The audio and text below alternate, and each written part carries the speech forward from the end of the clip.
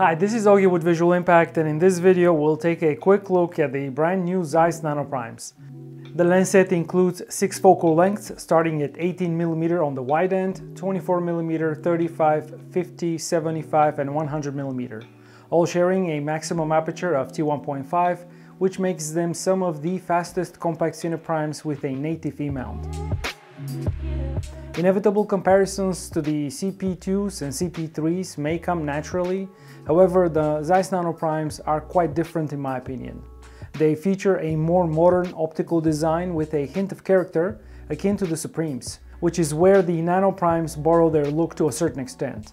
This makes them easier to intercut with footage shot on Supremes in situations where the main A camera is, let's say, a Venice 2 and the B cam is something like a BURANO, with Nano Primes doing pickups or Steadicam duty.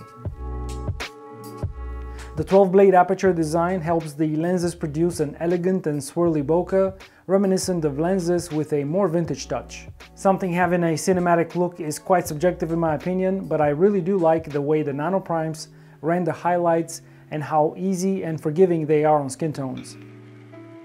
The close focus distance on the 18mm Nano is just 25 centimeters, which makes it possible to stand very close to the lens and achieve quite a unique look without massive distortion. All 6 lenses share the same 95mm front and are compatible with 86mm screw-on filters. The 280-degree focus rotation is smooth and plenty for precise focus work.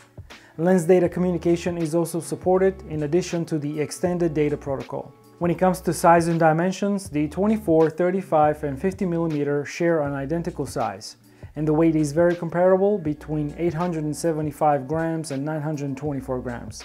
The 3 lenses on the extremes are naturally longer but not that heavier. The 100mm tops out at just over 1200 grams, which isn't a problem at all.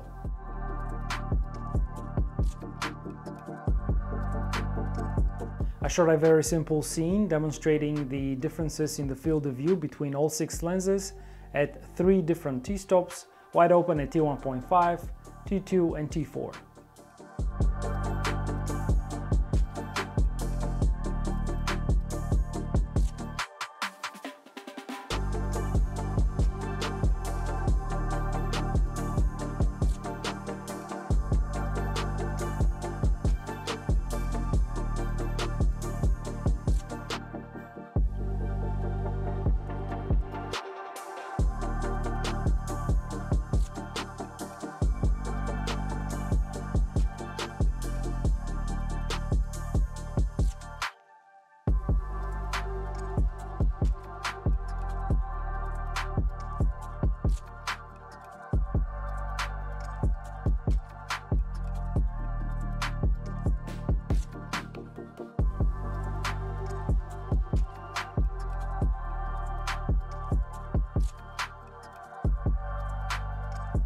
Overall, I quite like the Nano Primes. I think they are a great option for someone looking for more affordable full-frame cine primes and is primarily shooting cinematic documentaries, corporate gigs, branded content or similar. I'll leave you with some footage that I shot with the Nano Primes during our hands-on event.